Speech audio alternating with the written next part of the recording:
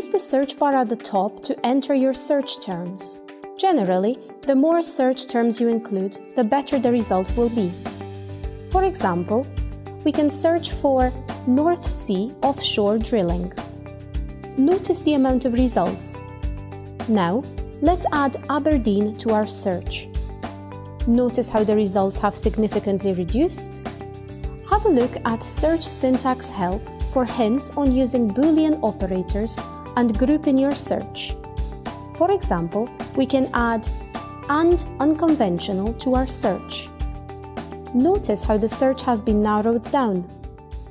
You will also have the option to display only items published between certain years, or filter the results using the menu on the left-hand side. For example, we can only browse through papers published since 2015.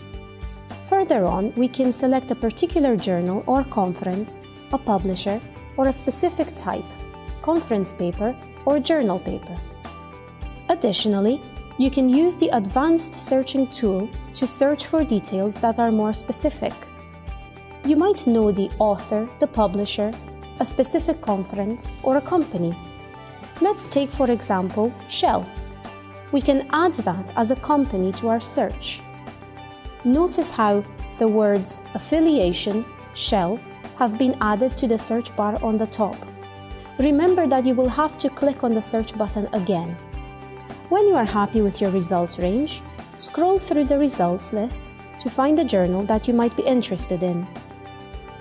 With OnePetro, you also have the option of browsing through journals and conferences. Just click on one of the options at the top and you will get a list of all the available journals or conferences.